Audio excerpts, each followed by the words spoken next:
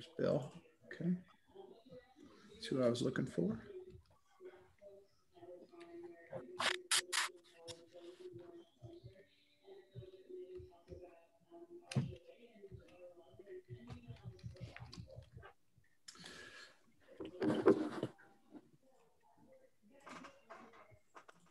Okay.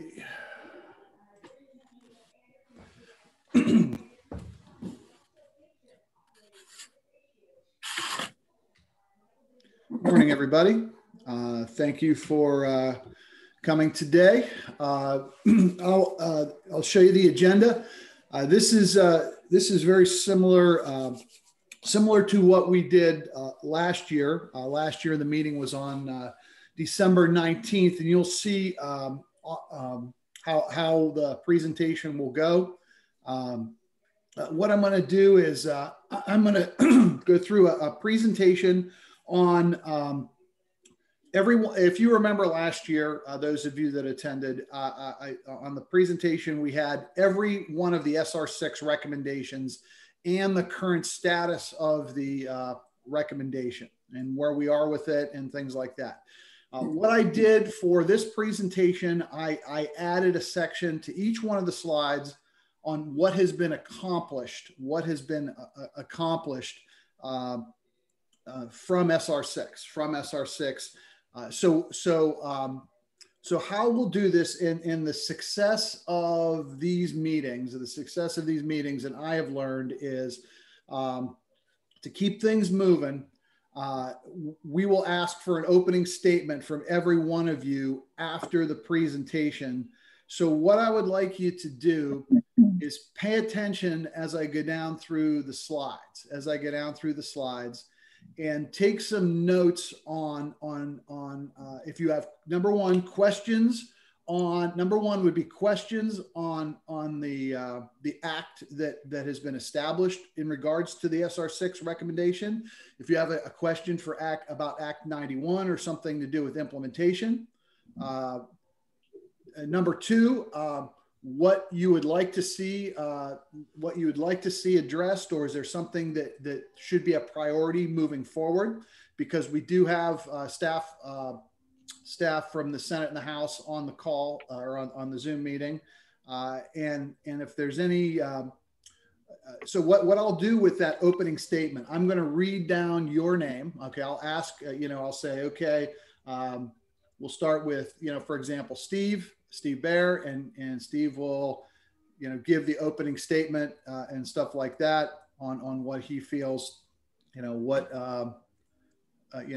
he would state, and then we will move to the next person. We will move to the next person, and to the next person, to the next person, to the next person, to the next person, until we've got everybody who wants to say something. Or I will, even if you don't want to say anything, just acknowledge you don't want to say anything. And then I will ask if there's any follow-up statements, So with that in mind, I'm not going to do that introduction because that'll take some more of our time, and I'll be watching the screen. So with anything like that, I will start down this presentation as we go.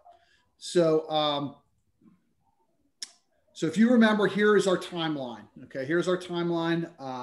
And again, our last meeting, and again, this is when SR6 started, the timeline from before. And again, some of the successes that we've had is, late fall 2020, when the series of bills became law. Okay, so each one of these, so you will see, for example, on this slide, how this is driven today is the top part of the slide in black is from last year's presentation, okay? Last year's presentation. And in red is what has been done, okay? What has been done in regards to dealing with the recommendation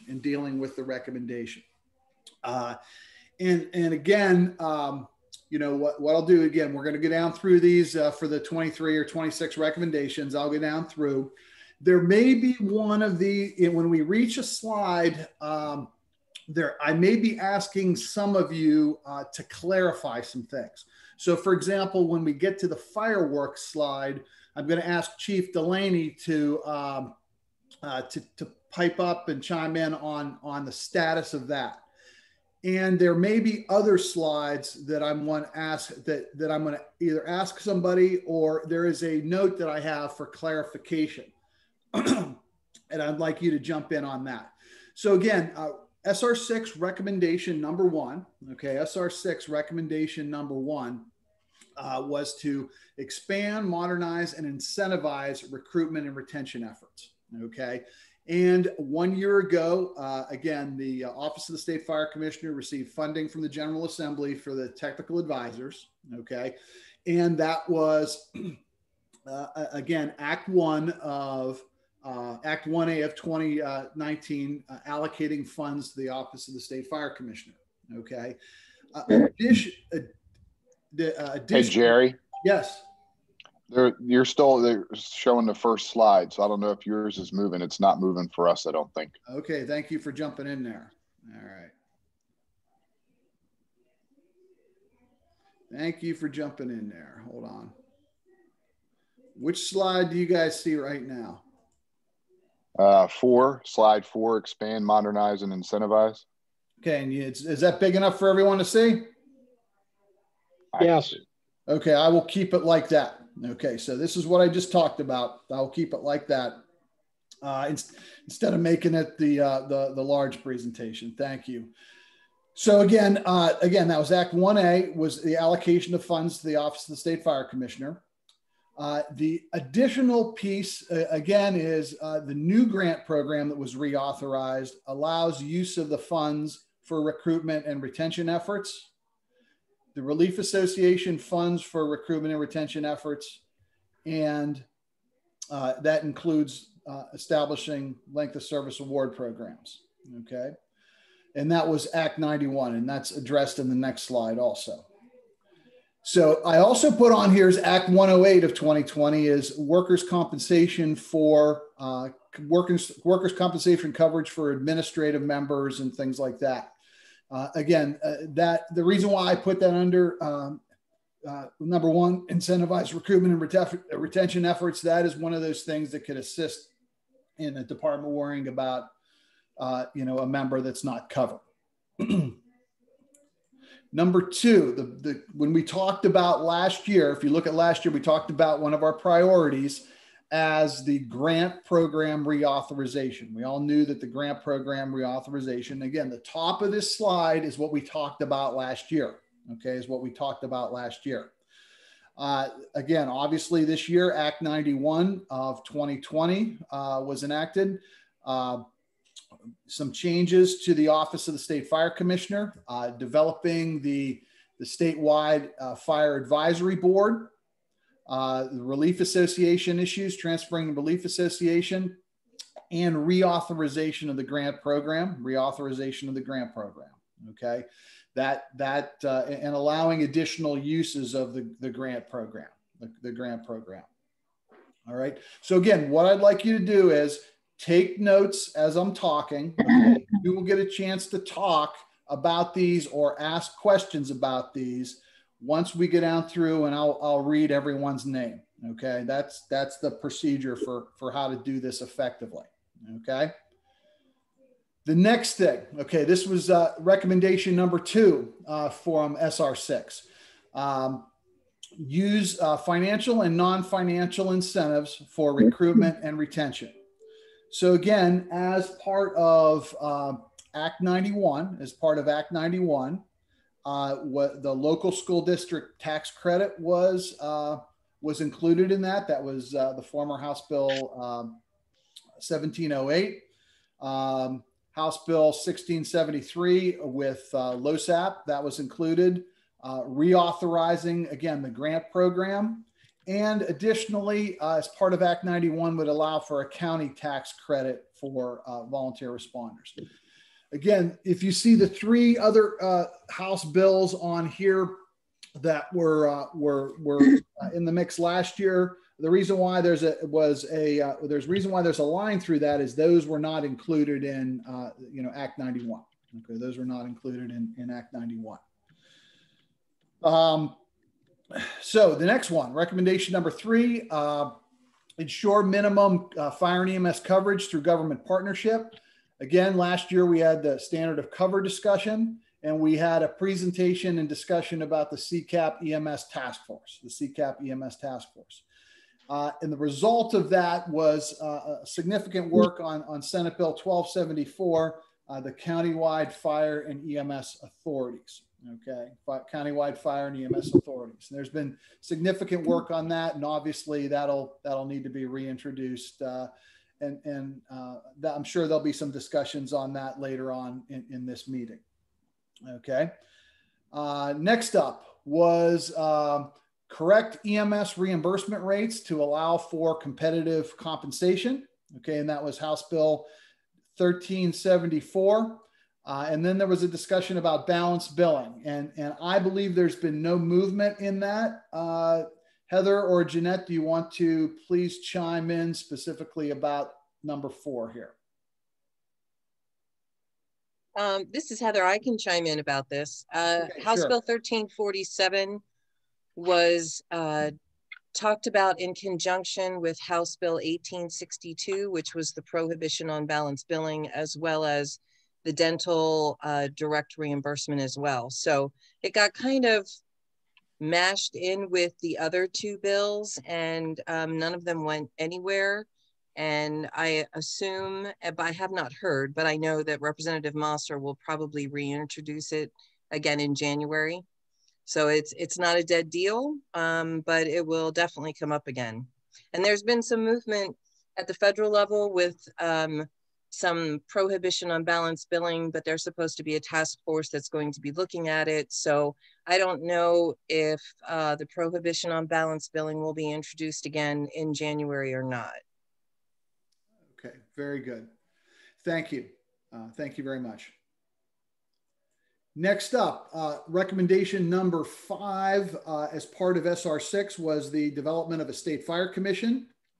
And again, Act 91 of 2020 establishes the statewide fire advisory board. Act 91 of 2020 establishes the statewide fire advisory board. Next one, number 6 was simplify regionalization. SR 6, number 6 was simplify regionalization. Again, the work of the CCAP EMS task force. I do not believe there was any other work in regards to this, and no movement or any work on simplifying the concepts of regionalization, nor could there be. I'm not really sure yet. That may be one of those things to continue to explore. Number 11, regional technical advisors for community risk reduction. There was no movement on that. There was, again, that allocation of funds for recruitment and retention advisors for the Office of the State Fire Commissioner. And again, if you remember, this concept as part of SR 6 was to have those regional technical advisors that would be able to assist local organizations with a variety of different things. Next one, review and revise EMS Act. And it specifically was talking, we talked about that staffing waiver for EMS. And again, Act 17 of 2020 did provide that staffing waiver for EMS. So that piece was accomplished, specifically dealing with that staffing waiver. Again, I believe that review and revise the EMS Act, the rules and regulations, that was more of a bigger vision for SR 6. Jeanette, could you comment on that? Yes. I think the intent here was to just revisit the Act and the regulations with the continued pressure on the ambulance agencies to meet the requirements and the lack of funding to them. And we did not get very far on this one. Yes, thank you. Thank you. There'll be continued discussions. Okay, relief. Number 9 was the Relief Association issues. And again, transferring the relief and set up a formula study. And that was included in Act 91 of 2020. That was included in Act 91 of 2020. Okay, next one, VLAP. okay, Volunteer Loan Assistance Program, and that was to add career fire departments to the VLAP program. And there was also a piece in here that would increase the loan amounts to organizations, And yes, that was included in Act 91 to permit that, but it will need to go to a voter referendum. It will need to go to a voter referendum. And I believe that is in the fall or in the spring. I think, is there a deadline to do that? Nate, could you, either Nate or Mike or someone, could you add on when will that referendum occur? Jerry, this is Nate. It will be on the May primary. May 18th, is that the date? Got it. Sounds good. Yep. Sounds good. Thank you, Nate. All right, I'm going to keep marching through this. Again, remember, if you have questions, or when you make a statement, I'll be calling each one of your names. So again, take notes as we go down through each one of these. Okay. EMS relief associations, and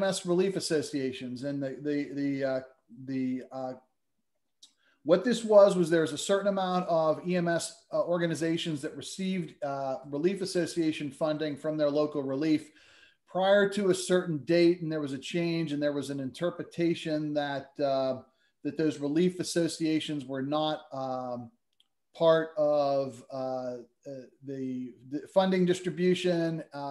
And I believe that was corrected as part of Act 91. Is that correct? I believe that was corrected in Act 91, that only relief associations were allowed to do this prior to a certain date. This does not mean that it opens it up. And Nate, I see you shaking your head there. Got it. So that was taken care of. That was an accomplishment as part of SR6 there. That was done. Relief administration burden. And again, this was part of, the bigger picture of relief and reforming and revising the relief association concept, and trying to assist the organizations. So there was 2 steps to this. We talked about, again, step number 1, transferring it to the Office of the State Fire Commissioner. Again, that was part of Act 91. As part of Act 91 also includes a study on the distribution formula of relief. And we also discussed the concept of step number 2. In step number 2 being further dive into relief and really ask the question, does it need to be as bureaucratic as it has before? And the question is, and we've had discussions about this with a variety of people, and all of you know there's significant rules and regulations and what you cannot do and what you can't do with relief. And maybe is it time just to say, here's your distribution of funds, local organization, do with what you wish, as long as it has to do with some emergency response, and not have all these burdens that an organization has to track this or do that. Again, what I mean by that is, again, here's an example: is municipalities receive money from many different sources. They receive money from liquid fuels. They receive money from property taxes. They receive money from earned income taxes and a variety of fees and structures. Obviously, they have to account for those sources of income, but they're not required to have a separate organization specifically for those. Our volunteer fire service has to have separate organizations with separate minutes, separate boards, and things like that. So again, that's something that we talked about, just for your reminders.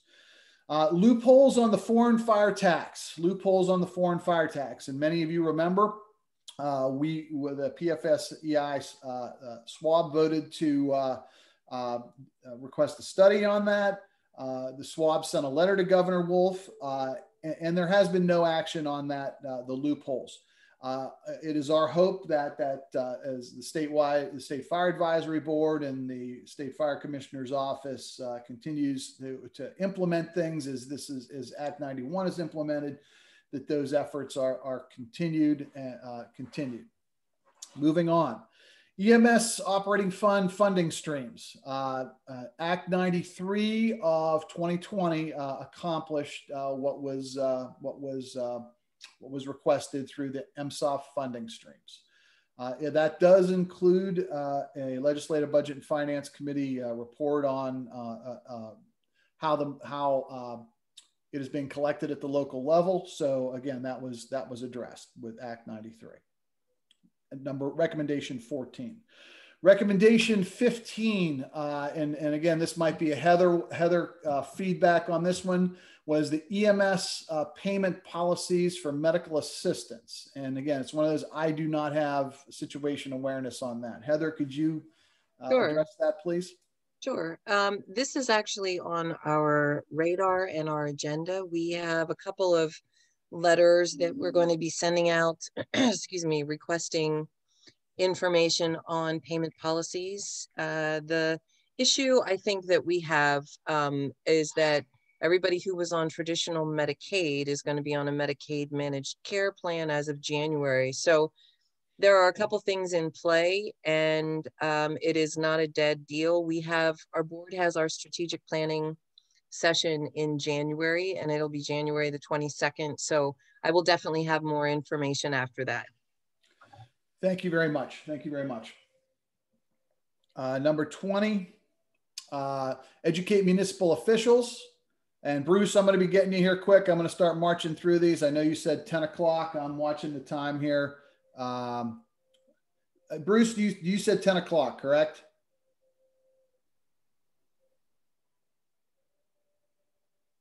Bruce, are you still with me? Yep, had trouble finding unmute, sorry. Okay, you said you have to leave at 10, correct? Well, I'm going to try and stay on this and do my other activities. But so I'll be listening and I'll try and chip in when I can. Okay, I just wanted to know if you had to leave, I was going to stop right now and let you talk. I'll just continue to march through this and go ahead, and I'll try to do both, sir. Okay, you'll be one of the first ones to we'll go through that. So again, recommendation number 16 was to educate municipal officials. And again, this was part of, this will and must be a continued effort. It has been and must be a continued effort. And again, partnering with the organizations that are listed there and continue to work with them and discuss the needs of the emergency services in Pennsylvania. A permanent communications link. Okay, permanent communications link. And again, this is last year you were in the room. This year we're through the Zoom link. Okay, you are here, and again, this must be a continued, sustained effort between the organizations on the left and everyone else that you may think of. That recommendation of SR6 was again maintaining a permanent communication link, and that's the purpose of this meeting, that our organizations are working together. Training levels. Okay, training levels. Again, as part of SR6, the concept of training. Online training, Act 106 of 2019, that was to kind of put the concept of online training into Title 35, that the State Fire Commissioner's Office was authorized to do online training. Act 22 of 2020 was to remove some DCNR regulations for junior firefighting and junior firefighting training. Other than that, we really have not done anything specific in regards to recommendation number 18, training levels. Funding basic training. Again, funding basic training. That was one of the discussions. And that was a fully fund basic training for fire and EMS. There was no movement last year. There was no movement throughout the year on that one. 20, incentivize employers to allow for firefighters to leave for training, or some sort of tax breaks for employers, volunteer firefighters. There was no movement on that, and there was no movement on that also. Restore the FTE funding to community colleges. There was no movement on that also. Mental wellness and stress management. Okay, so HB 1459 became Act 69 of 2020. Okay, Act 69 of 2020. And that had to do with, again, the mental wellness, stress management. House Bill 432. I'm going to, somebody may have better situation awareness on this. JT, do you have some situation awareness on 432? What efforts were made? And I know it didn't go anywhere, so maybe you could add to that, JT. Yeah, thanks, Jerry. House Bill 432 voted unanimously. It's the PTSI, which post-traumatic stress injury, which used to be, everybody called it PTSD. Firefighters and EMS are exempt from it. And we're trying to, from claiming it on workman's comp, and we're trying to get it covered so we can get our members help, all the firefighters and EMS across the state. And it voted unanimously out of committee, and then it stalled on the floor. We had 88 co-sponsors, bipartisan co-sponsors, and we plan to introduce it in the Senate and the House this spring session. Thanks, JT. Appreciate that. Again, sprinklers, again, that was part of SR6. There's been no movement on that. There has been some movement in regards to fire protection devices, in regards to, this is something that's, it was not part of SR6, but something that I've been working on and talking with KIDA. And we had several meetings with the leadership of the House Republican, and I think Mike Hillman was part of the Democrat end on the 10-year smoke detectors in rental properties. That didn't go anywhere, but I believe there's still interest. I was recently contacted by Sean Carroll from KIDA, and they're assessing whether they want to continue that in next year's session. And again, that would be a mandate of having 10-year smoke detectors in rental properties in Pennsylvania, mandating that.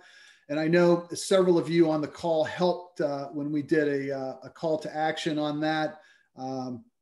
And KIDA and their lobbyist is working to decide if they're going to continue with that and reintroduce that for the 10-year smoke detector. Fireworks. So, and I'm going to have Chief Delaney. I know that Senator Brown put some certain amendments in something in regards to certain municipalities. So the fireworks update, Chief Delaney, could you give us some update on that? Not much to really update. We're spinning in the mud. You know, we started back in October of 2017. The Pennsylvania Career Fire Chiefs Association, the Institute, and the Pennsylvania Municipal League all worked together to support legislation. We had a hearing in Harrisburg on it. We thought we had some momentum. There's no less than 4 different House or Senate bills with regard to fixing the fireworks dilemma.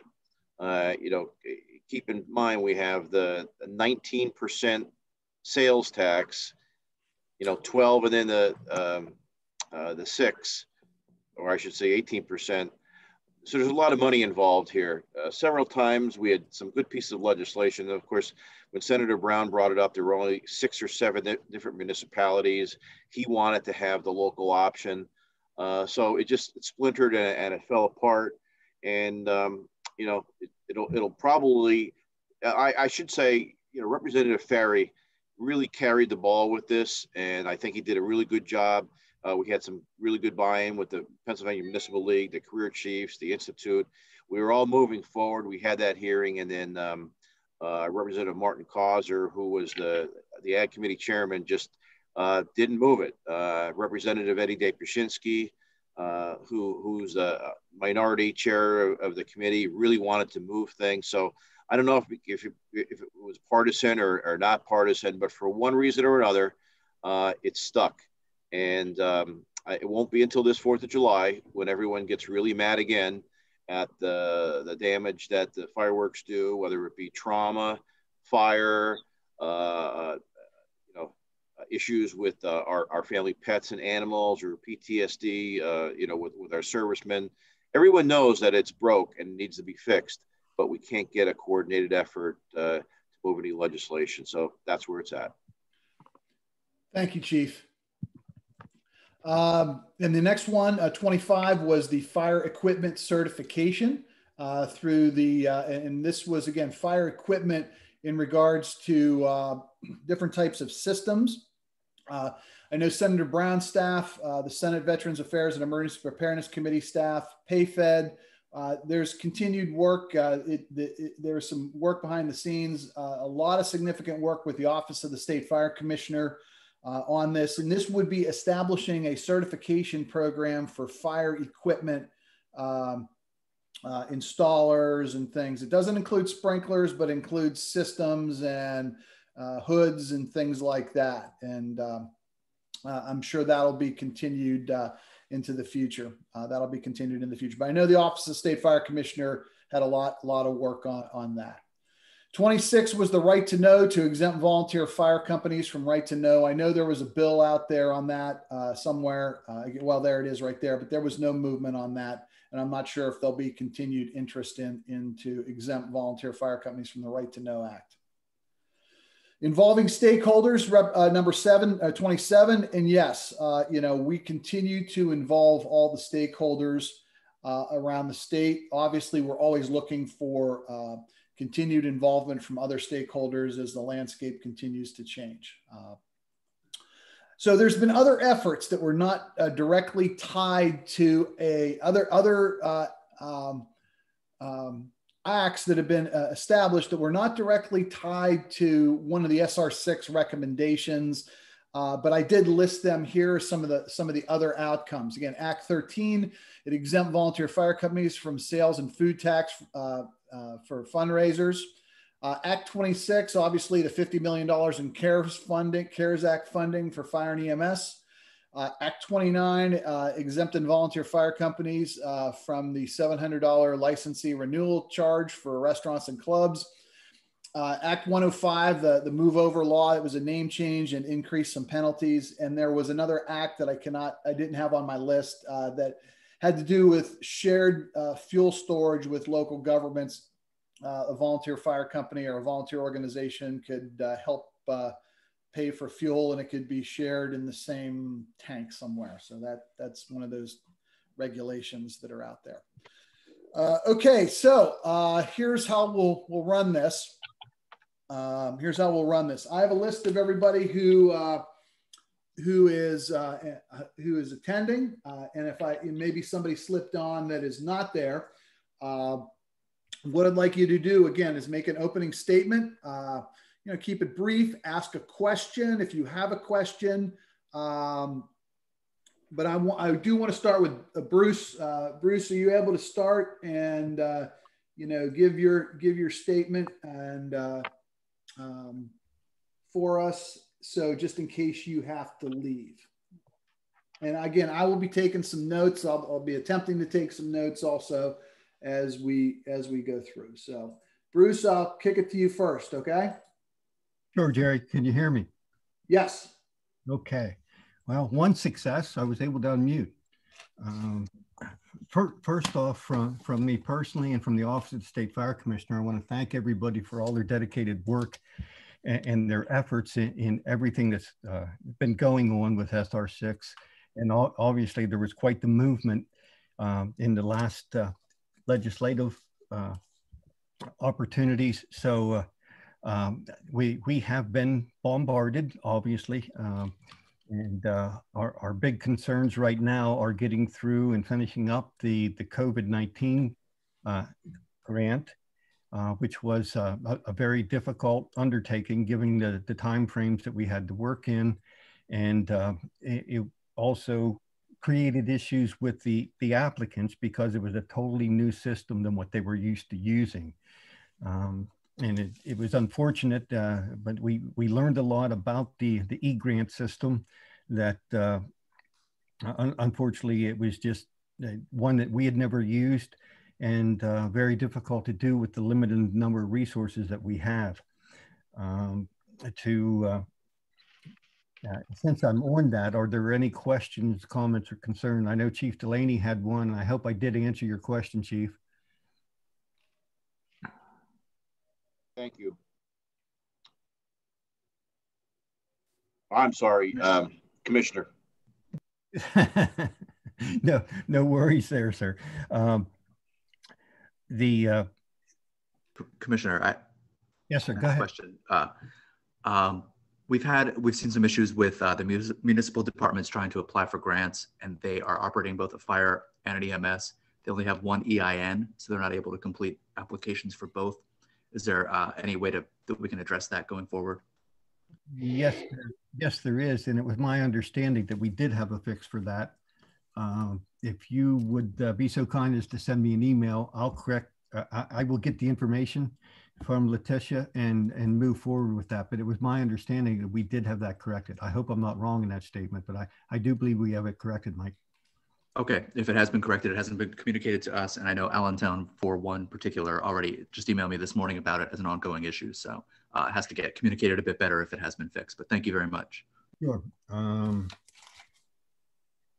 Commissioner, Bill Genoway. Yes, Bill. Good morning, and thank you for all of your work keeping things steady there at in the Fire Commissioner's office. With regard to the recruitment and retention positions that and funding that you were made available earlier in the year, I realize you have your hands full with things. Has there been any plan for that implementation or movement on that? Looking for coordination opportunities with what the Firemen's Association has in place, as well as for what we can direct people toward you for where it may be appropriate. Yeah, yes, Bill, and that I think I reported out at the last meeting the issues we were having with adding our complement and the process by which was really difficult through HR and through Office of Administration. We were successful at the beginning of this year to get the job descriptions written, the complement, the positions added to our complement. And then I believe it was in March, they said no hiring. Okay. So we are looking at, there is an exception process, and we are looking at that option to try and get those people on board. We certainly didn't forget them, but if we look at Act 91, we are to put more people on as well in the 9 regions. So as we move forward, and that, please don't think this is a cop-out, we are not the only agency that became flat funded due to the revenue issues the whole way across the Commonwealth. At this point in time, the only thing that we're able to look at financially is that, because there has been money assigned to it, as well as the some of the movement of the Fireman's Relief program over to our office, because there was money allotted by a fiscal note to move some of that money that was going to DCED to come over to us. So again, not trying to talk with a poor mouth. It's reality. There's no revenue, and we are facing that with. In fact, we were pretty much flat funded. I felt fortunate that we only were decreased in our funding by about $40,000. So any of the things that we needed to add position-wise from Act 91, we cannot do at this time. We're hoping that by the new budget year at the end of June and going into July, we'll be funded a little better in our effort to comply with all the legislation. And again, please don't. I'm not bitter. It's a reality that I think we all are facing right now, and the fact that the revenue is down. But again, to answer your question, Bill, we do have that in place, and as soon as they lift our restrictions on hiring, we plan to move forward with that. Very good. Thank you. I figured as much. Yep. Hey, Commissioner, this is Frank. Can you hear me? Yes, sir, I can. Just wanted to say I was part of all the arrogant emails and frustration to the certification on the new grant. I appreciate what your staff did on the weekend and Monday morning, testing it and taking care of it. It certainly took a lot of heat off the ignorance of some of our fire service personnel. So thanks for addressing it. I know it was not a big deal Monday morning and it was taken care of, but it's amazing you don't get any letters following those nasty ones saying, hey, thanks for taking care of things. But good job. Appreciate all your support there. Thanks, Frank, and thank you all for your support in that. To make a very long story short, in our guidance this year and also in the letters that we sent out for opening the 2021 grant year, we did highlight the area of a certified member can be used in one grant application only. And the reason for that was in 2019, there were fire companies who filed complaints and the Office of the Inspector General came to us and said, you need to fix this. The complaints were accusations of fraud throughout the Commonwealth, of people putting multiple folks on multiple applications, some with and some without the permission of that certified firefighter. And the only way that we could do anything was to put this out as you can only be on one grant. It was not an easy decision, but it was the only way that we could comply with what the directions were from both our legal folks and the Office of the Inspector General. That's a long story in a nutshell, if you will. But, we are taking a serious look on how we can do this. I think we all agreed in the past that the bonus for certified members had really reached its usefulness, and there needs to be something else, or it needs to be addressed, which we intend to do this year. And hopefully with the board coming on, we'll be able to address that in a manner that works well for everybody.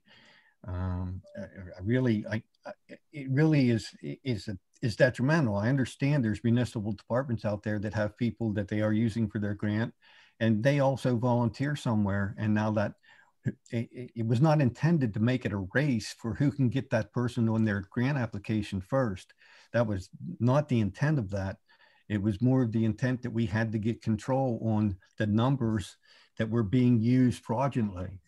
And it is what it is. Doesn't like it, but we have to live with it. And yes, I'm still getting pressure from some of the representatives and some of the senators to change that. And at this point in time, we can't do that. If we try to change that in the grant, it is going in the grant software, it is going to create issues, and we'll have to shut the grant down for a period of time.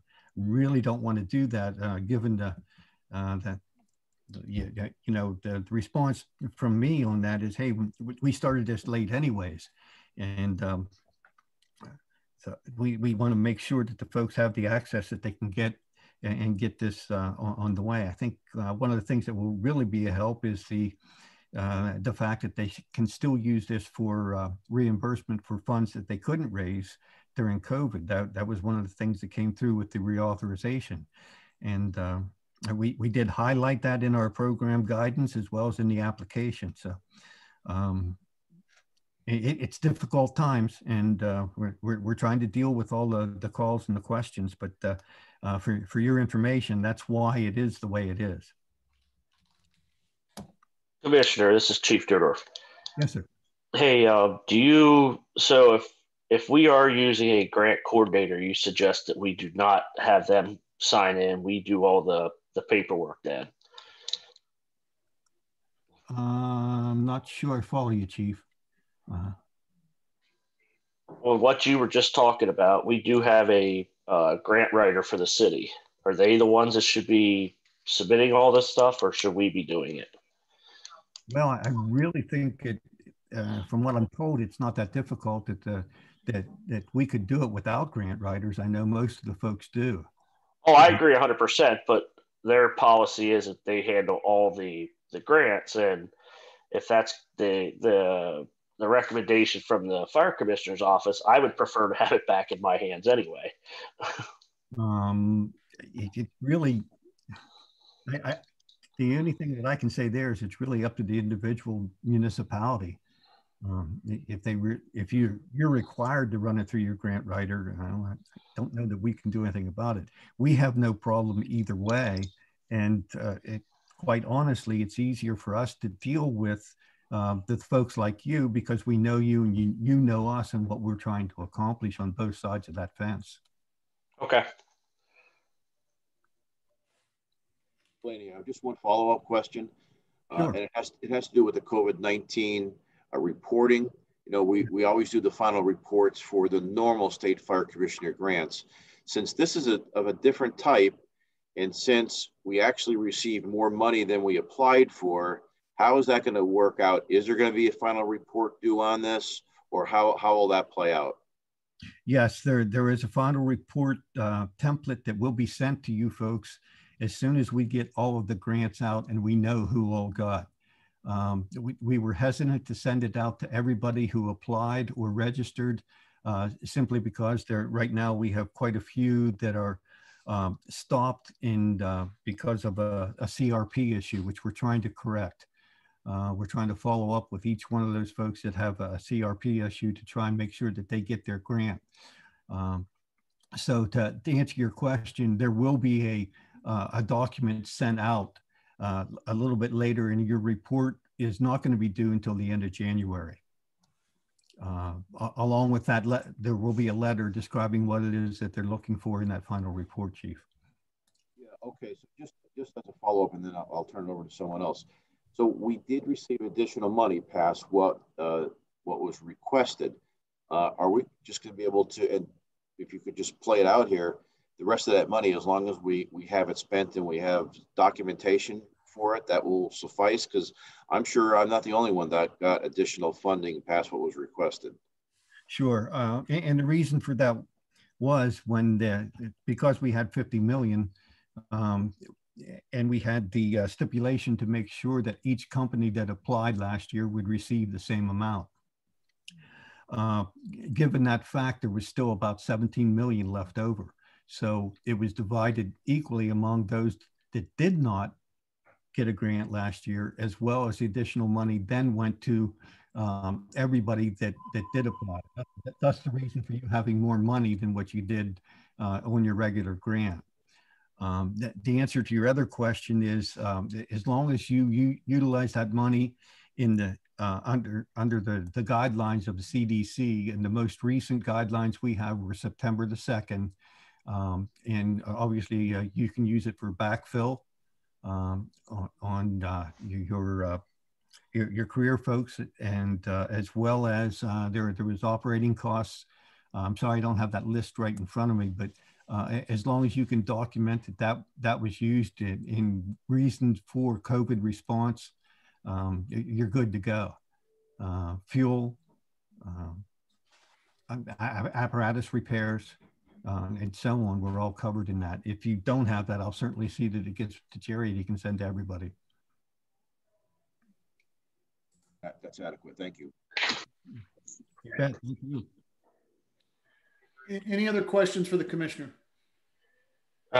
Commissioner, this is Chad again. Yes, sir. Hey, do you have a couple minutes later today for a phone call? Sure, I've got about 3 conference calls, but sure, I can work something in that be full schedule up.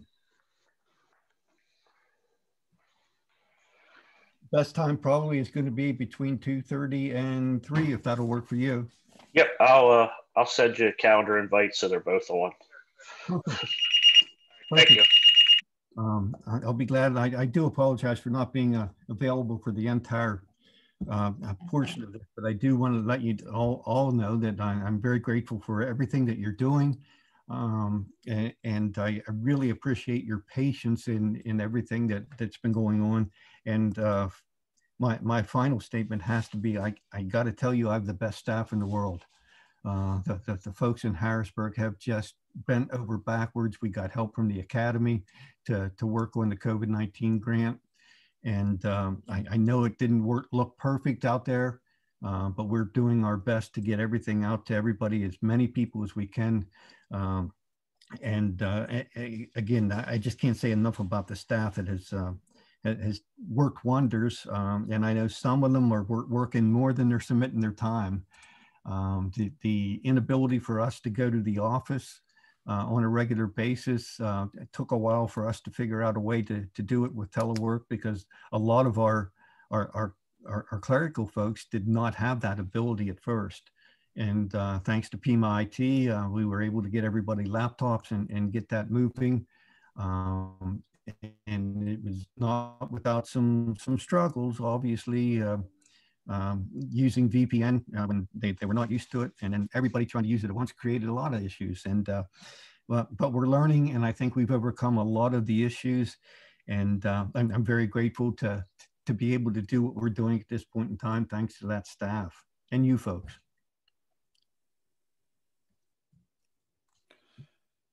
Thank you very much, Commissioner. I just have one overall question. In implementation of Act 91, do you have any type of timeline that you have?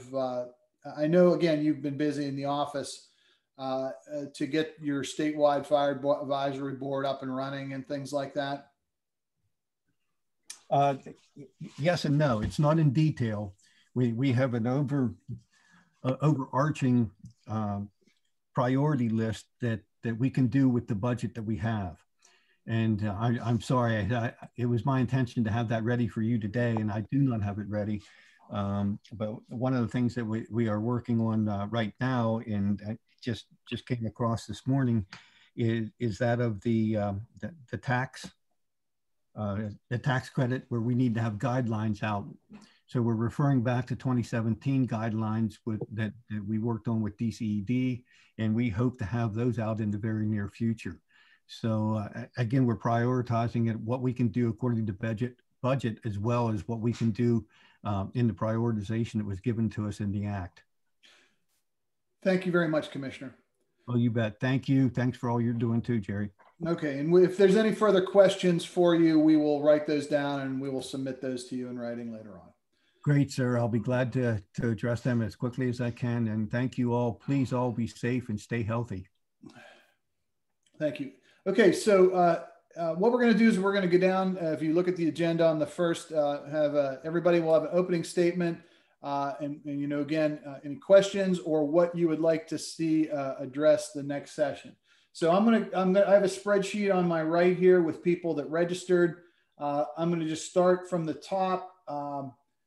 Tom O'Donnell will go first, then Steve Bear will go next, and I'll start going down. So Tom O'Donnell, you just want to do a quick, brief introduction and any opening statements and what you'd like to see addressed. Gary, thank you. Hopefully everybody can hear me. You know, I'm here representing both the Fire Service Emergency Service Institute, along with the Firemen's Association of the State of Pennsylvania, along with Jim Carstetter and company. You know, this is the first meeting I'm actually sitting in on regarding the SR6. Some of the notes that I have taken, Jerry, great presentation. Thanks for the updates. The relief reboot is significant. I think for every municipal fire department in Pennsylvania, I think relief has outlived its usefulness and needs a real strong reboot. Along with the countywide fire and EMS authorization. I think they are 1 and 2 on the list, following in line with the mental wellness and sprinklers, fireworks, right? I think we've hit the gamut. And I look forward to hearing everybody else's comments. Thank you. Sounds good. Thank you very much. Steve Bear. Good morning. For those of you who haven't had a chance to meet, I'm Steve Bear. I'm the Chief of Department here in the Center Region and State College. I also currently serve as the President and Executive Board of PFESI. The only thing that, first of all, Jerry, thanks for putting the meeting together, and I appreciate everyone taking their time to attend today.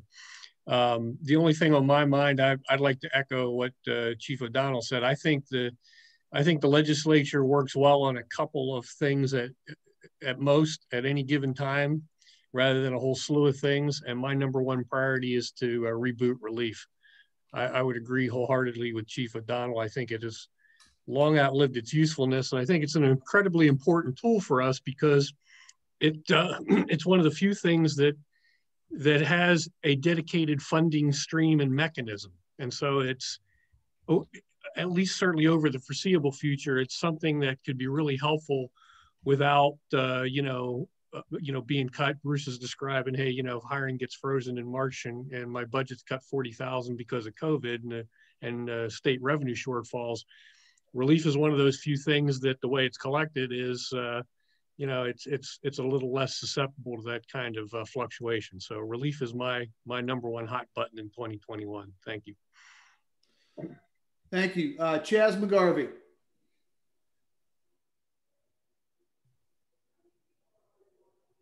Thank you, Jerry. First, great work by all, especially with the end of the year push here. And Jerry, I thank you for keeping these communications open for everyone. Great tool for us all. Again, as Chief O'Donnell and Chief Bear stated, the reboot of the relief is key. One of the things I saw is in our outreach, I noticed the PSATs and all them are on there. I didn't see the PML on there, the Pennsylvania Municipal League, and they might be an avenue we want to try and reach out to because of the first-class townships. I know the career chiefs work with them closely as well. Slide 27, you were talking about the 10-year smoke detector bill, and I do know that the new property maintenance code in the international codes does have that regulation in there, so we might be doubling our efforts for no reason. And then I don't know, we talked about the training for the different vendors and things. I don't know if you've heard, but in Philadelphia, I know the union has pushed, the sprinkler union, pipe fitters and stuff, that there's going to have to be special certification for anyone installing sprinklers, and I know it's going to be coming out to the suburbs as well. I'm sure it's going to be spreading west. So that's all I have. Thanks again for everything. All right, sounds good. Jeanette, and then Joe Gertis from PSET. So Jeanette, you're up next. Okay, thank you. Really for us, the focus is looking at the reimbursements, that they're appropriate for EMS. It's just a long list of those areas which the Ambulance Association has been managing pretty much on their own for a long time. We kind of separated out duties, but now we need to look at this together and really push for appropriate reimbursements at the agency level. I do have concerns that the LBNFC study will be done and handled appropriately. So we're going to be focusing very heavily on that and hoping for some kind of information when that's going to begin. And then, of course, as SR6 described, looking at the Act and re-reviewing the EMS Act to see if there's anything there that we should consider under the current financial constraints that everyone's experiencing.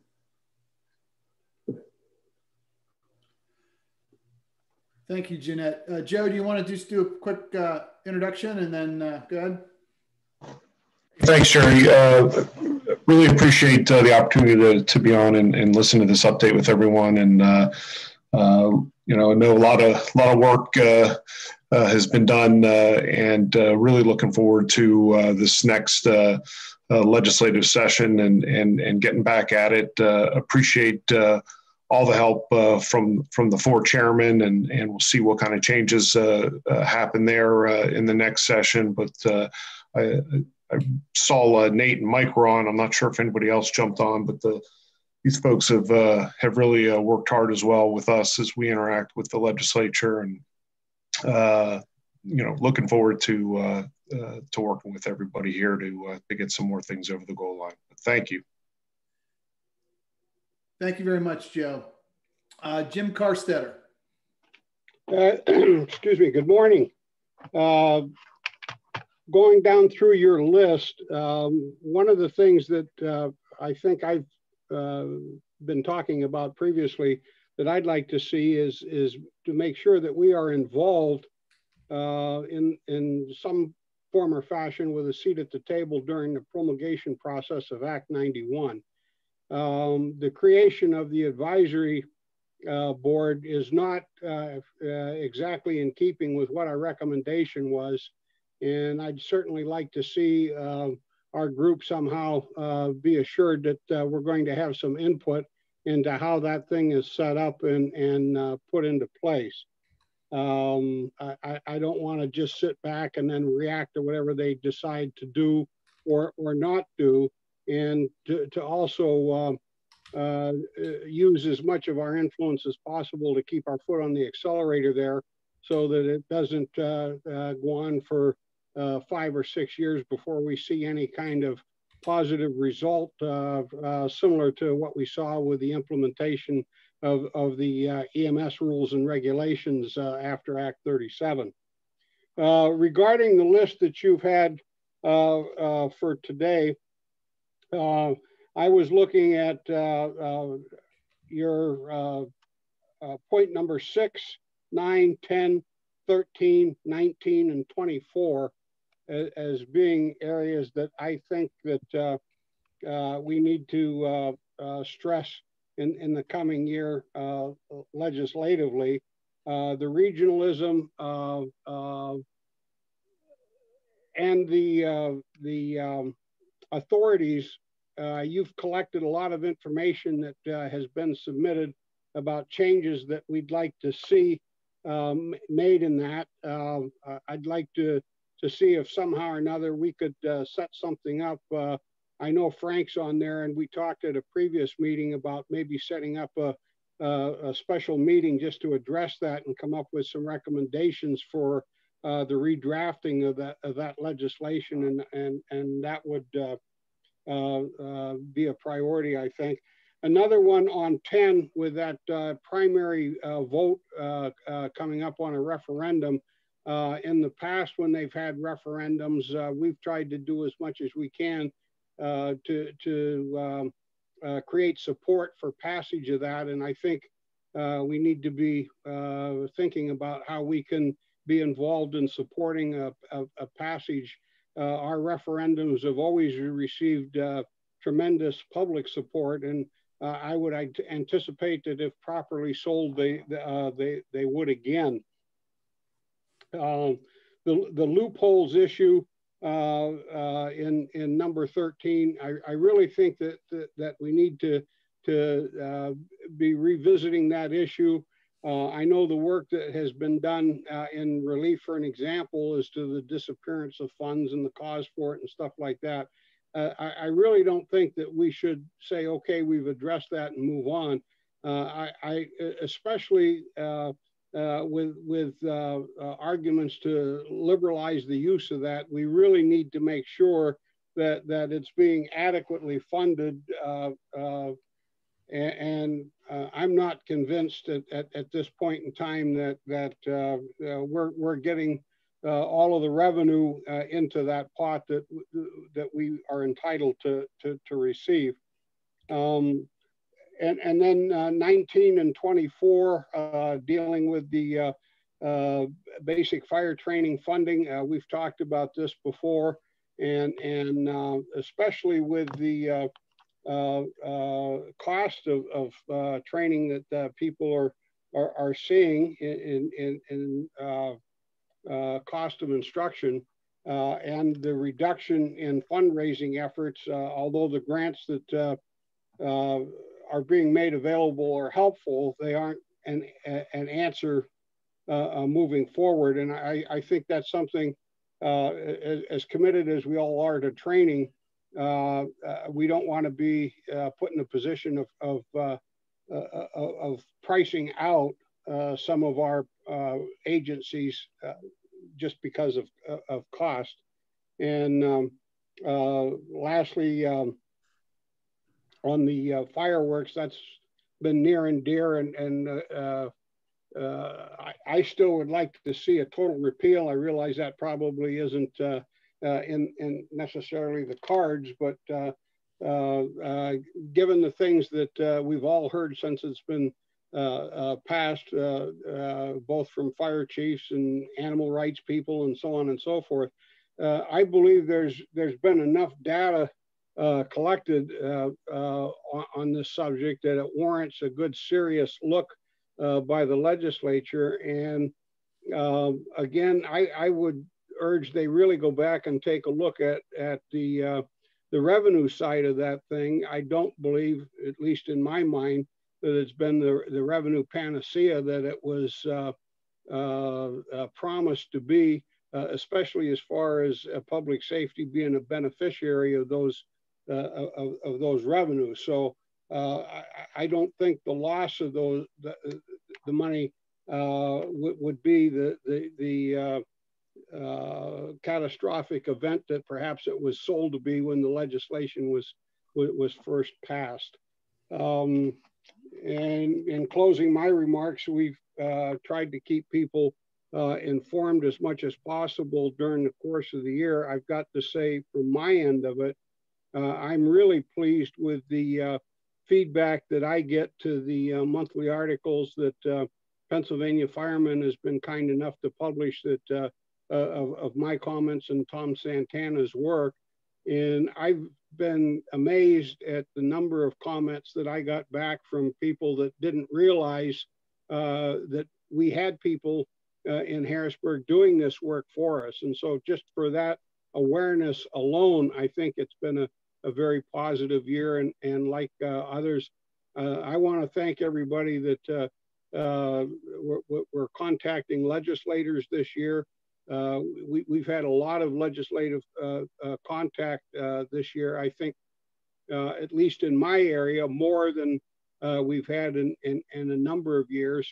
And I'm not suggesting that we become pen pals or phone buddies with these folks, but I think it's important that we let these people know in no uncertain terms what our feelings are on these issues, and just as importantly, the rationale behind our positions. And I've had some excellent conversations with a couple of legislators, and just to throw one out, a young fellow that we've got, not one of mine, he's in part of our county, but Park Wentling, I've had some just absolutely fantastic conversations with during the course of the year. And so I would suggest that as many people as possible take advantage of communications with their representatives. And I think that covers what I want to contribute. Thank you, Jim. Mark Hamilton and then Chief Delaney. Good morning, everybody.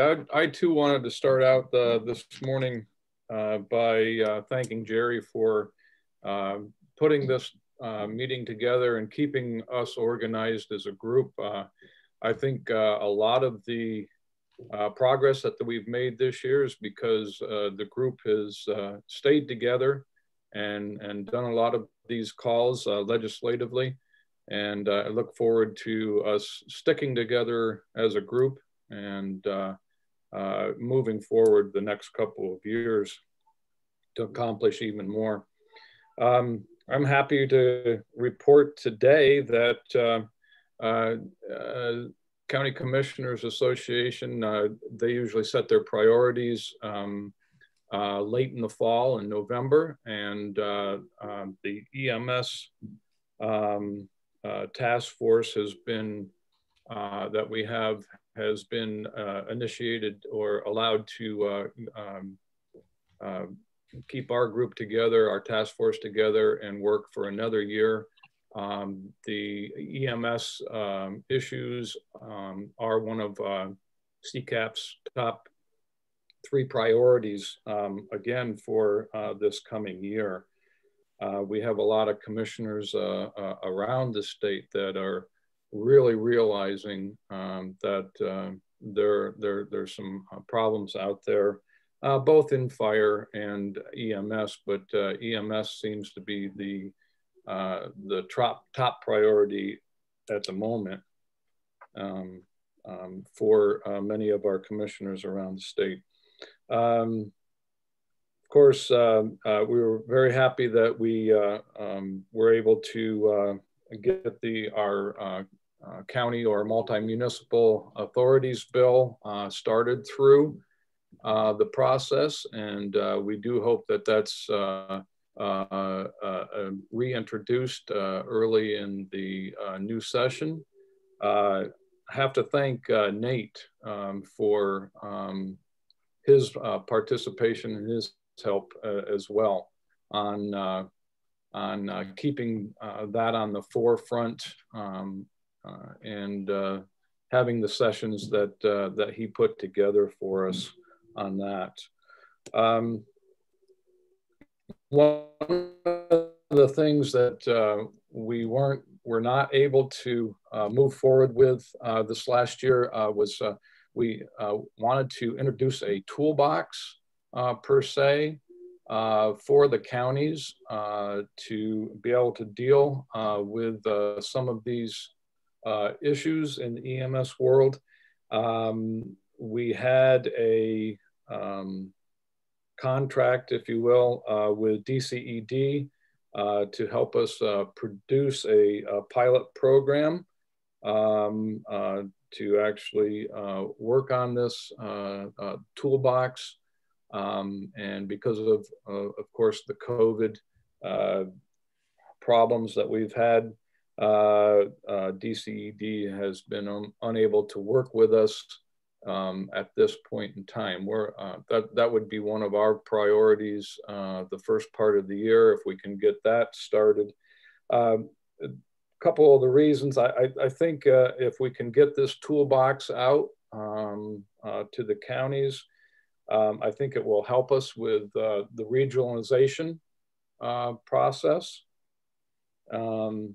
And the other things that we're pretty happy that we had a lot of movement with the legislature this year in the volunteer areas with some new incentives for the volunteers, with several of the bills, but that's a Band-Aid.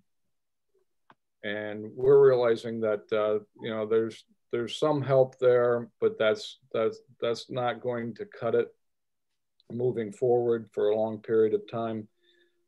So a couple of the things that we would really like to work on and help others, and I think we're going to be a participant with others in moving a couple of the other pieces that we're looking for. And one of those majors is the reimbursements and the revenues for the ambulances. Also on the radar for us is the Act 35.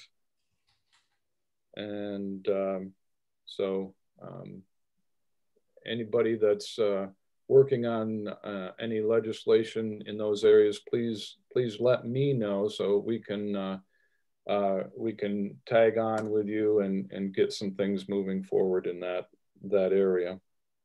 I think that's my report, unless there's questions.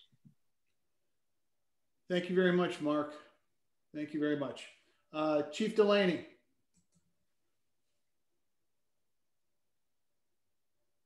Pulling this together, this journey started January 23rd of 2017, and I was proud to represent the Pennsylvania Career Fire Chiefs on SR6. 39 of us worked tirelessly for almost a couple of years to come up with this, and it seems like we did pretty good in some areas, and we did not so good in other areas. And I'll talk about recommendation number 10 because it's disheartening to me when we all pull together to make recommendation number 10 part of SR6, and it deals with VLAP for career fire departments. Yet the legislature rated this fund 3 different times,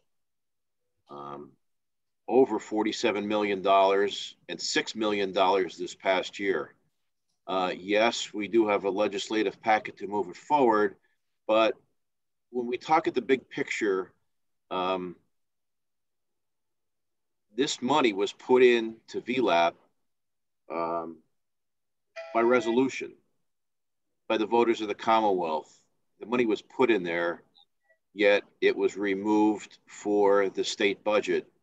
I think it puts us at a difficult position going in with our legislation. You know, that when Ed Mann was still the fire commissioner, he said there was definitely enough money in there to include career fire departments in VLAP. But I'm not sure that that's still the same now that the legislature has taken the money from VLAP. So I think it puts us in an awkward position. And I'm just really, my organization is just not happy with that. So that's the first part with recommendation number 10 and VLAP, and that's our position on that. The Pennsylvania Career Fire Chiefs Association remains really committed to try to fix the fireworks legislation. There is a lot of money at stake, and only $2 million of that money is earmarked for EMS, 75% and 25% for volunteer fire training. But aside from that, it took municipal government out of the equation where they couldn't have a local option whatsoever. Some of the fines were ridiculous, and we've really taken a lead with the Pennsylvania Municipal League and, of course, the Fire and Emergency Services Institute to try to get a legislative package. Now, there's been several senators and there's been several House members that have really worked with us to try to move it forward, but we need a big lift, and it's all going to start at the local level. With our local legislators, our local municipal officials, mayor in the city of Lancaster, mayor in the city of Easton, mayor in Wilkes-Barre, Scranton, and others understand, and we have a lot of legislators on board that understand this needs to be. We would like to see it totally repealed. That's our position, but if it can't, we have some options in place. So we're going to ask the Institute and the rest of you on here to continue to partner with us to try to fix a wrong with the legalization of consumer grade fireworks. I'm still appalled that we could light something up, we could light something on the ground that burns hot enough to melt glass, and we could send it up into the sky. We have no idea where it's going to go to or what it's going to do once it's lit. So thanks for your continued support, Jerry, and hopefully we can move something on VLAP and move something on the fireworks legislation in 2021. Sounds good, Chief. Thank you. It's going to be Kim Homan, and Heather will be up next, and then Nate. Kim. Thanks, Jerry. Not to take everybody's time, but just to elaborate on kind of what everybody's already said. I appreciate everything that everybody's been doing. We're working really hard. Personal thing for good fellowship, Act 91, the relief protection. We are an organization that was receiving funds prior to 2010, and that interpretation change did put our relief money at risk. And it is truly because of SR6 and then some factors we did here with our fire department locally is the only reason our audit cleared. So we are actually one of the first people to go through the audit with an MOU, an agreement with a local fire company that actually cleared that finding from our audit. But the protection that allows in Act 91 is critical for those organizations who were receiving the money prior to 2010. So I cannot thank you enough, Representative Ferry. I can't thank him enough. So we greatly appreciate that. It matters a lot when you're fighting for every dollar. Just like Heather and Jeanette said, for us, it is the funding. It all comes down to the funding, just like you guys in fire. So that is going to be a battle that we're going to be fighting for quite some time. So I'm not going to beat the drum that we've already beaten, but I appreciate all of you and I'm glad to be a part of this. Thank you, Kim. I appreciate that feedback. Heather. All right. Thank you very much for coordinating this. I think us getting together and talking about SR6 and where we're going and putting this together is such a great thing. Working together is going to be huge for us going forward. As I mentioned earlier, January 22nd, we have our strategic planning session where we will start talking about what are priorities for us. We did have some priorities with the SR6 report. I just wanted to touch a little bit on a couple of things that you had mentioned. The county authorities working with the County Commissioners Association, the board did take a position that they were going to support the legislation. And of course, with the end of the legislative session, we weren't able to move that forward. But we do have a couple of concerns. We did a survey of our members, and so we are going to meet with a couple of the commissioners, Mark Hamilton, who's on this. Surprise, I'm going to be contacting you about getting together, and then the Lisa Schaefer from the association, as well as Commissioner Boozle, but that will be coming up because I know they have a meeting coming up this week. When we talk about the EMS funding streams, you mentioned that that was actually completed. That actually is not completed. That is just kind of one answer to a multifaceted issue. It is not over yet. Funding continues to be an issue, as Kim and Jeanette had mentioned. Direct pay, of course, is going to always be on our radar. The medical assistance policies. I wanted to talk about the heavy lifts that EMS answers and the issues with the SR6 report are. And those heavy lifts go up against the insurance industry because they are reimbursement related. It goes against the their priorities. So it is a heavy lift to get these types of things done. And of course, we've got federal issues, we've got all kinds of things. So working together is going to be good. And even though SR6 is a great framework for us, it is what was. I think COVID has really highlighted the struggles of the first responders, fire and EMS, being hit with COVID positive personnel and what you have to do for PPEs, and just kind of how it has hit all of us. I think that's an important talking point for us as we go forward. For instance, the hazard pay snub of EMS was absolutely horrible, and I think going forward we need to let the public know, we need to let the legislators know that we are important. We need to be funded. We need to have some help. And I think that's going to be very important for us moving forward with the next legislative session. And that's it. Thank you, Heather. Very, very important points. And again, we'll do any follow-ups with people once we get through everyone. Nate. Well, thank you, Jerry. And thank you, everyone, for being on this call and your participation. Not just in the SR6, but seeing us through this last session, and pleased with the number of results that we were able to achieve. Certainly appreciate Jerry Ozog organizing this, and all of Jerry's help, and not just directly communicating with me, but helping to be a conduit here for a number of you as well. So appreciate that. As been stated already today, there's a number of items that need to be completed as a result of what action has been taken. You heard from the Fire Commission regarding the COVID grants. That certainly needs to be squared away in the first part. And then right after that, the new window for the regular reauthorized fire and EMS grants starts. So, certainly the Fire Commissioner has been busy and is going to continue to stay busy as that the new grants are done. You heard a little bit about the VLAP referendum that will be taking place come the spring. So looking forward to getting that done for you, Jay. And overall, I am going to state, while there was the $6 million taken away, I was certainly not pleased that, when I heard about that situation. The truth is that there is additional dollars that could be pulled down from the original bond authorization in the first place. So there is indeed available money for career fire. And, for us in terms of the SR6 Commission and related partners is to make sure that we're on the same page, advocating for our career fire as it comes to that May referendum. But there is indeed money that could be, that if needed, can still be drawn down from that original bond authorization. So that's my understanding on that front. You heard about the positions within the Fire Commissioner's office. We're that money was appropriated in 2019.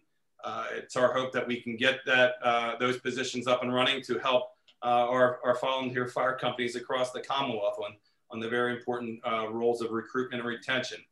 the appointment of the Fire Advisory Board. It's going to be important to get that up and running. There's a number of studies that need to happen next year in regards to relief, and looking forward to getting that going. And a number of moving parts here from Act 91 overall. In terms of legislation, on my list are a number of the things that have already been stated. Countywide public safety authorities. Thank you for everybody that's been working through that issue. It's my hope that it can be agendaed up early in the legislative session. That was Senate Bill 1274. The Community College Secondary Education Pilot Program, that was Senate Bill 331. That's passed this, the Senate the last 2 sessions, and we're hopeful that something like that, there's a small dollar amount associated with it, but that we can get some of these partnerships between community colleges and higher education and basic education advanced and replicated across the Commonwealth. One fun thing that's not mentioned in SR 6, but been working on in terms of the law enforcement was medals of commendation here for our law enforcement. That was Senate Bill 1246, and Senator Regan's looking forward to also introducing measures here for the fire side as well as the EMS side. So look forward to that here real soon. Junior firefighters, we took a step in the last session. We're looking forward to having a broader conversation on what we can do in terms of recruiting and training junior firefighters. And of course, I'm not blind here to the what's out there on fireworks. You know, again, there was some action taken here by the Senate. Senator Brown led the effort in getting something passed over to the House. We do need to have a broader conversation and make sure that we're all on the same page in terms of what we truly need out of the changes on that front. And I'm another hat that I wear is as a township commissioner. I'm the president of the State Association of Township Commissioners this year, and look forward to helping advance items from and promoting things from that end. So with that, thanks again, everybody, for your help and support. You know, we were successful in getting a number of items done, you know, with the big boom being Act 91, a lot of pieces in there. You know, it would have been nice to have individual pieces done to get through, but it's not always easy, this legislative process, as you've seen and you know throughout the years. But I'm committed from my angle, and hopefully we'll be able to continue to push forward on these things together. But thanks, Jerry.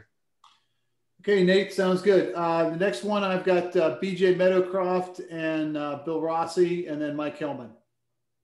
BJ. Thank you, Jerry. I'll let Bo do our comments today. I just want to say that you know, this year in Chester County, we completed our fire and EMS strategic plan, and you know, at every angle, SR6 was at the backbone of it. It's, you know, it steered how we did work. It steered how municipal resources worked, and you know, it remains vital to continue to move forward. But I'll let Bo finish up. Thank you. Thank you. Bill Rossi from Sharpsburg.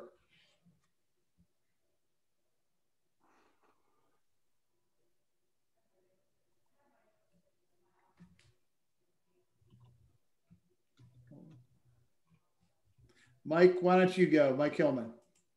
Sure thing. Good morning, everyone. Thank you, as always, for all the good work you're doing in the community and for your advocacy on these very important issues. I think we did have a very successful session last time. Very pleased with how the House worked together to get a lot of things sent over to the Senate. In fact, I was texting with Rick this morning. I know he hopes to get everyone together for a meeting possibly in January to talk about the agenda going forward in the 2021-22 session. Excited about a lot of the things that we can get done, and always happy to be available to you for anything that we can provide to you. So thanks again, Jerry, for organizing. No problem. And Rick did get back to me earlier. He was planning on attending this morning, but the storm duties took him elsewhere. Joel Landis is on, but Joel is having a mic issue. So Joel from Somerset County, EMC, he's not able to speak. Next one up is Gary Waters, and then Bo. Morning, Jerry. Thanks for hosting this again. Thanks for inviting me. The issues that I just want to bring up is hopefully the reintroduction of Senate Bill 1274. I believe that that's probably one of the top priorities to try to help resolve some of the issues with fire and EMS agencies and availability and the quality of service and the response to calls within our counties. The issue from our EMS service level would be direct reimbursement in the changes to the Medicaid payments. But again, thank you. I appreciate all the work you guys do, and I hope everybody's surviving from the winter.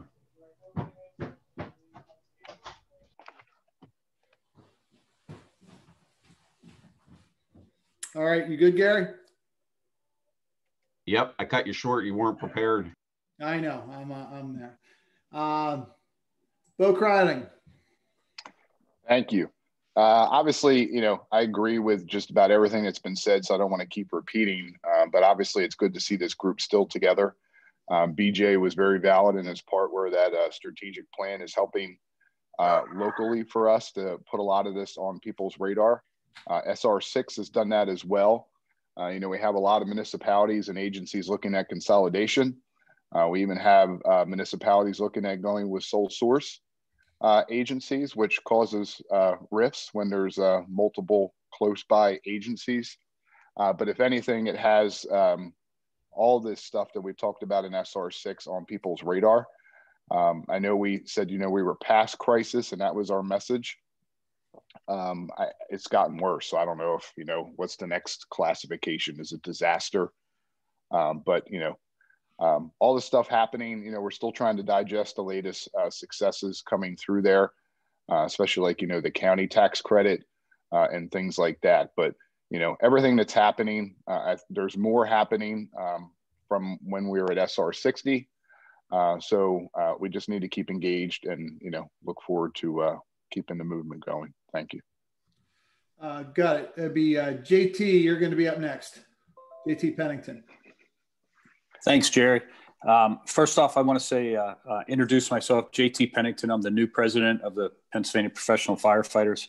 This is my first SR6 meeting, so I look forward to working with everybody.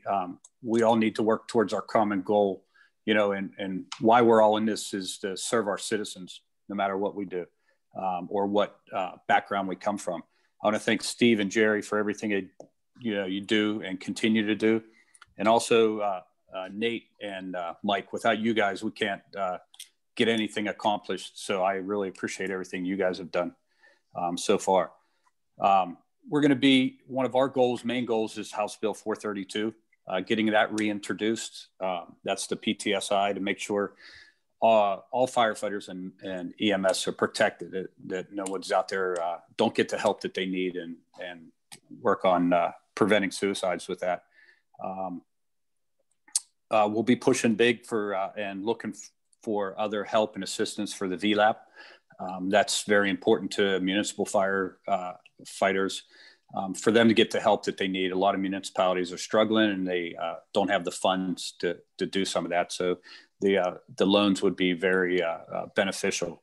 And then I'm looking forward to everybody working with the State Fire Advisory Board, so we can continue moving everything forward and just working towards everybody's goal. I'm giving you guys my commitment that I'll be there for you guys, whatever you guys need, and ladies, and just work towards what's best for the citizens of Pennsylvania. So thanks, Jerry. Sounds good. Frank Zingari.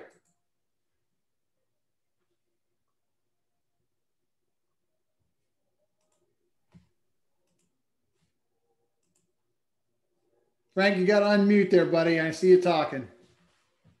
Are you there? Yes. Okay. Thanks, Jerry. I got to agree with Jim. I think we need to follow up on that loopholes foreign relief tax letter we sent. We need to follow up on that in January, and that comments from the SWAB on redrafting legislation.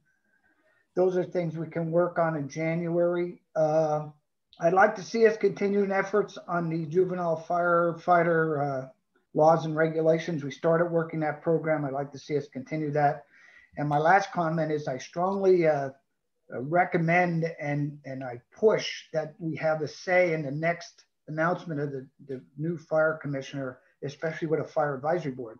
I'm not announcing or pre-announcing Bruce's retirement, but that position could burn us if it's just a political move and it's not something fire EMS wants in that position. So working for the state long enough to understand some positions are politically moved. That position cannot be. That recommendation has to come from this committee or a group of committees that are strong enough to say, here's the best candidate for that position, or here's several candidates, pick one. That's all I got. Jerry, thanks for your presentation today. Got it. Bill from Sharpsburg, from the boroughs.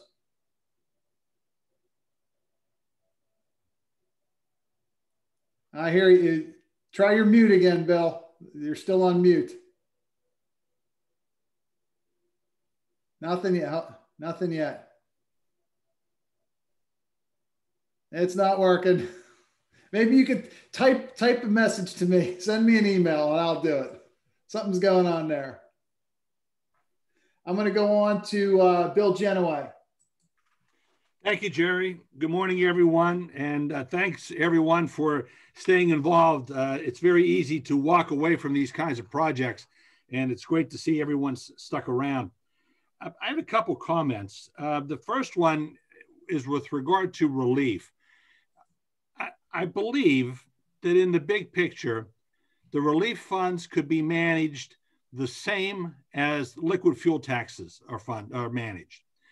And it would eliminate a lot of complicated local level challenges, both from an operational, an administrative, and an audit standpoint, if we looked at that process being the same, meaning the money's coming to the municipalities anyway.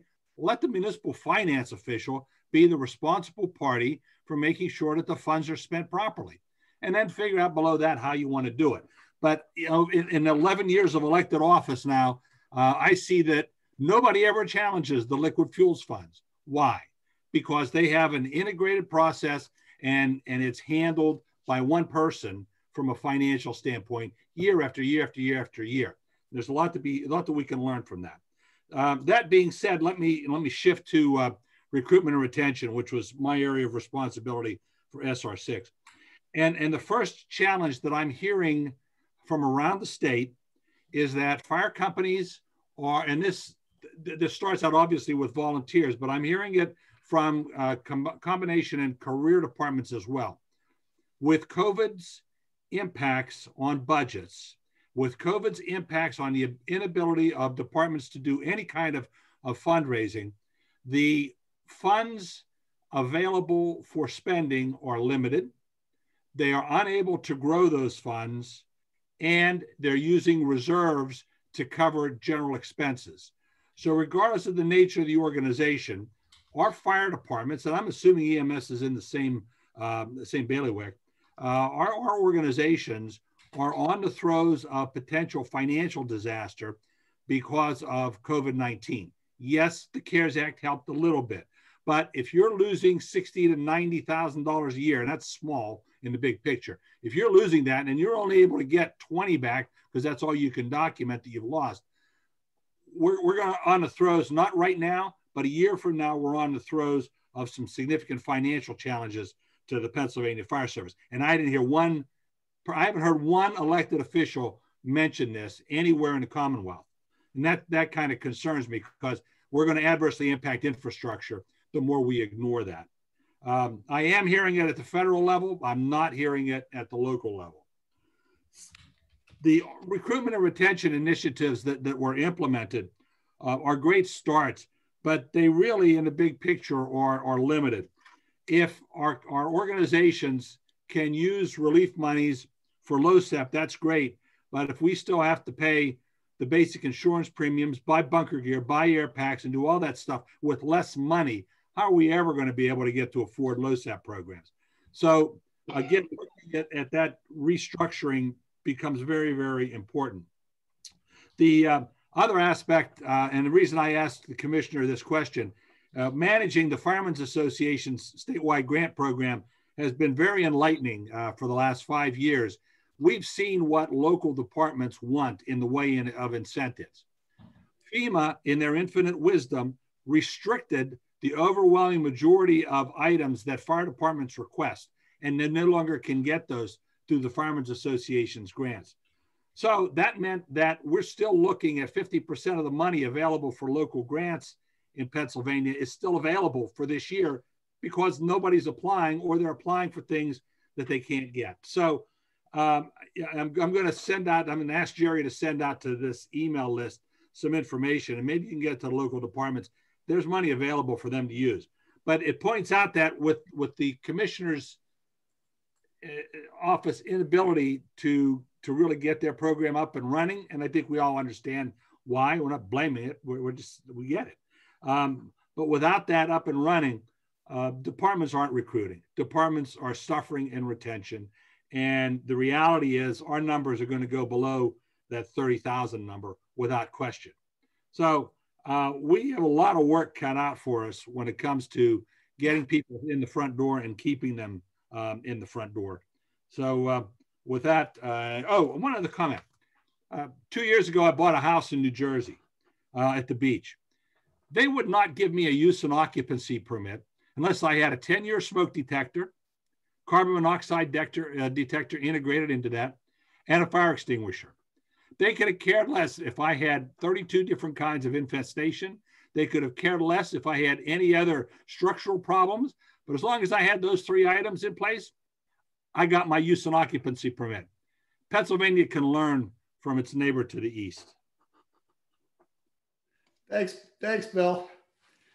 Steve McInnes from Allegheny County.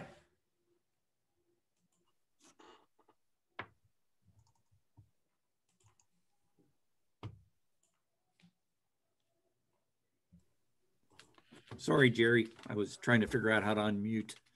I honestly don't have anything that hasn't already been said. I appreciate everybody's input. Kind of go from there. Okay, sounds good, Steve. Tom Santana.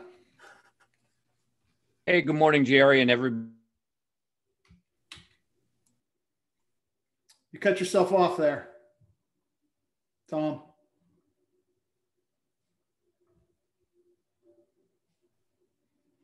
Still there, Tom?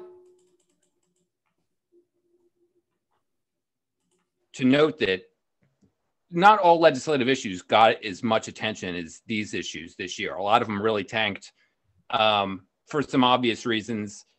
I think a lot of the success that this group experienced was because of the constant coordination.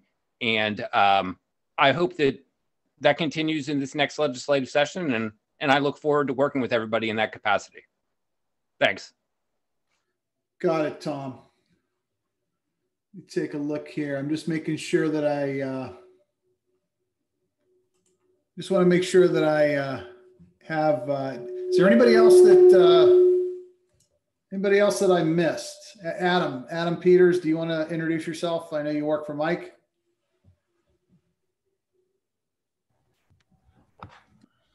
Yes. Hey, I'm Adam Peters. I'm in Representative Sonato's office as well with Mike Hillman. So I echo what he said. This is my first meeting on SR6. I've been with the committee for a year now. So I'm happy to be here, happy to hear everything that's been accomplished and knowing what needs to be accomplished from the report. So thank you for sharing everything today. Thank you. And got it. And I did get a chat message from Bill Rossi. Again, Bill is the borough manager from Sharpsburg, and he represented on SR6 the Pennsylvania Boroughs Association.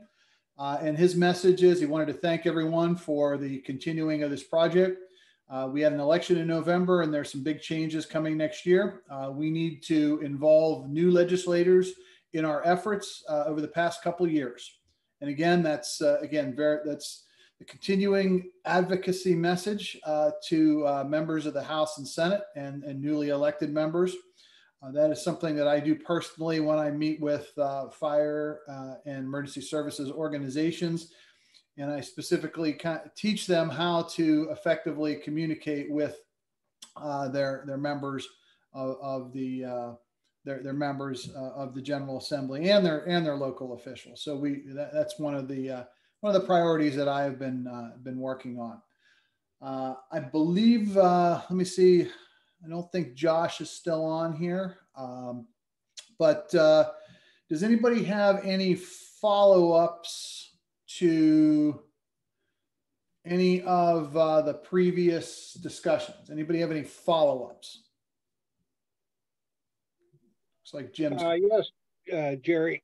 I want to go back and revisit the VLAP subject again, and the appropriation that they took from the fund this year. Looking back at history being what it is, lessons to be learned from what happened this year.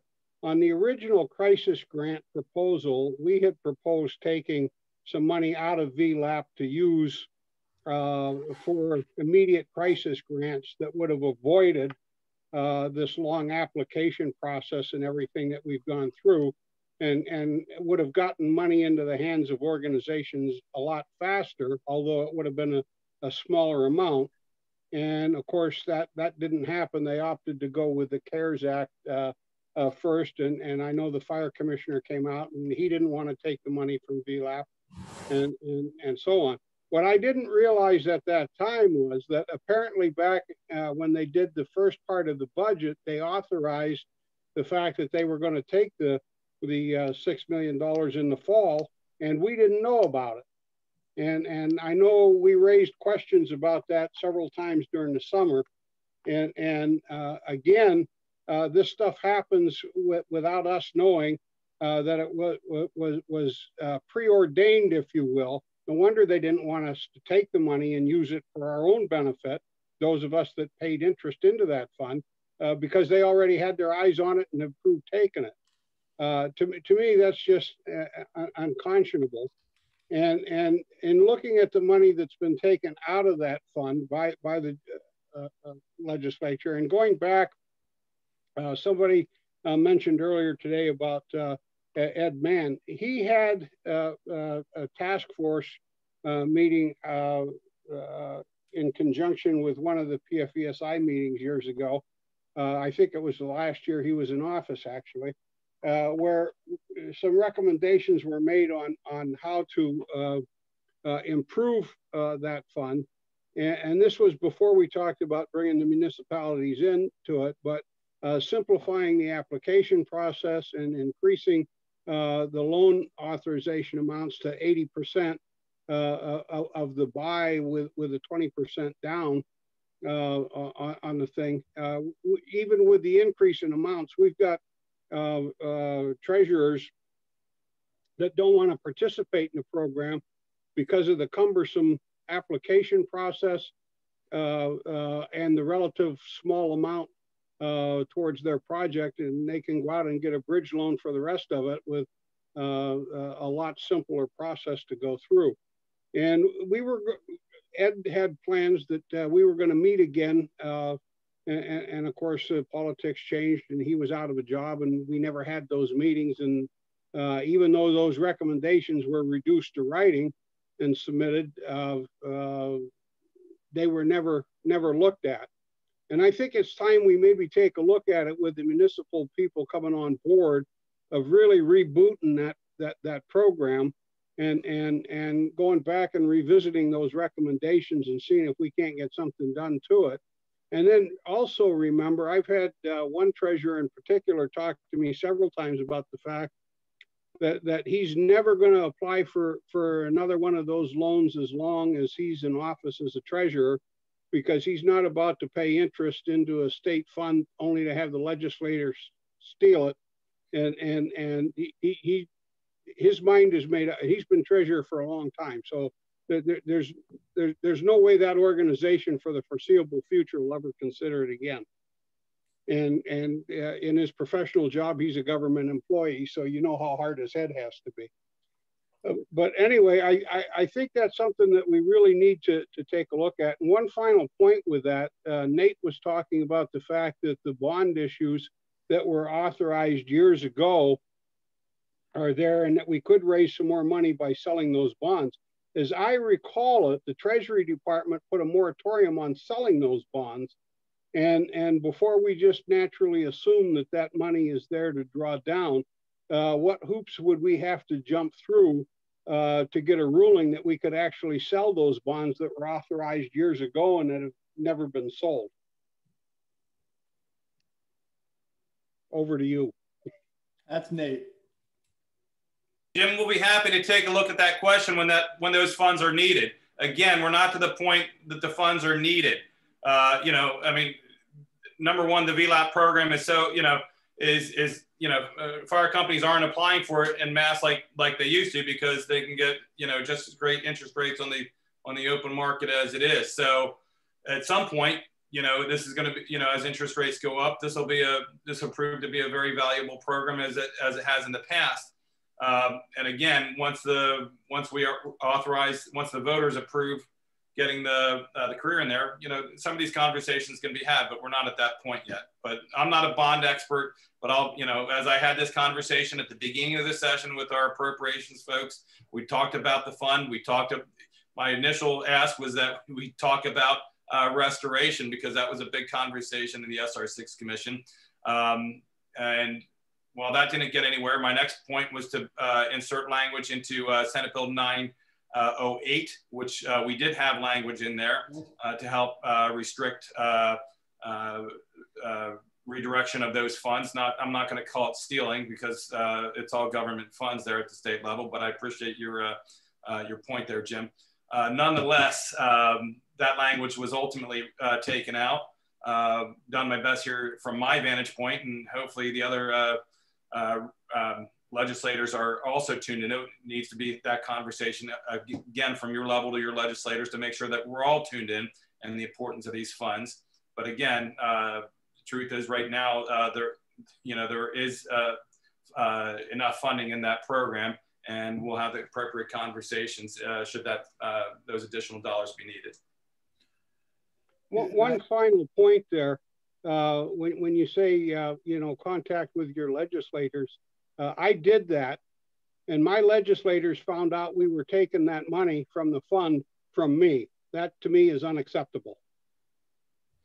Okay, well, come up with a better legislative process. I've been involved with this for 20 plus years. It's not an easy process, not a fun process. When you're and when we're talking about all these a number of bills coming down the pike at the end, you're not going to always be hearing about these things right off the bat. But again, it's important for all legislators to be tuned into the programs and ensuring the 911 program. We were able to keep the administration from utilizing 911 funds, because there's also there's a caveat in the law that those funds are restricted, and there's also federal restrictions as well on that we would have lost our federal money had we taken that. Now, it's not the same here with the VLAP program, but again, it's important for us all to communicate the importance of these programs now, so that down the line, you're not educating them after the fact. Yes, and I did want to mention that too, Jim, that Nate and I did talk, and there was language put in there to restrict that use of VLAP, and it, you know, as it moved up the ladder, that disappeared. Other follow-up conversation, other follow-up comments to any of the previously stated comments? Either wave your hand or anything like that. Jerry, it's me again. Yes, Jim. Not to prolong the discussion, but as long as Nate and Mike are online here, it kind of relates to us, but it's been off of our radar. I know you follow it along, but that's the 911 Commission. And what's the latest on the funding factor fiasco? I understand we're sticking with the temporary funding factor for another year because they haven't been able to pass the recommendation of their committee.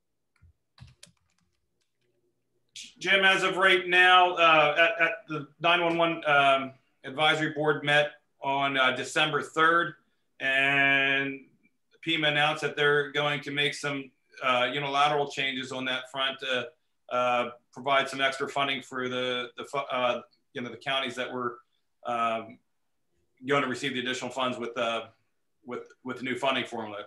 You know, in terms of our office, we're certainly willing to continue to engage in conversations here on the grander funding formula. But again, we didn't think it was appropriate that we implement the change here in 2020 during this year of COVID. But again, the PEMA has taken some unilateral action on that front, and we'll see where it goes in the next board meeting in March.